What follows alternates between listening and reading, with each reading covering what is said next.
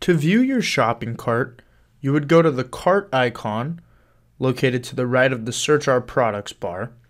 Note that this number that you see represents the number of items currently in your shopping cart. You would click on it, and these are all the current items in your shopping cart. You can see the quantity of each item and change it as you wish. Below your shopping cart list, you'll see some different options. You can add selected items to favorites by checking an items box and then clicking here. You can empty out your shopping cart as a whole. You can continue shopping, which will bring you to the page you would find upon clicking shop here in the top navigation bar.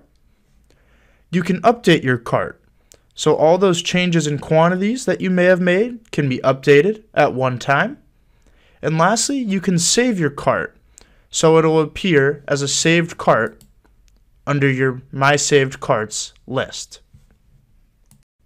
You also have the ability to change your order branch.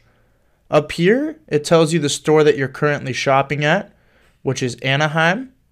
If you click on Anaheim, it'll give you the list of our different stores, and you could shop at a different store.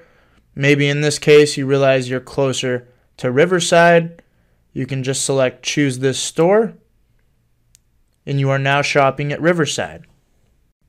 Once your shopping cart is ready to go, you would click on the Checkout button. There's one right here, and there's one down here.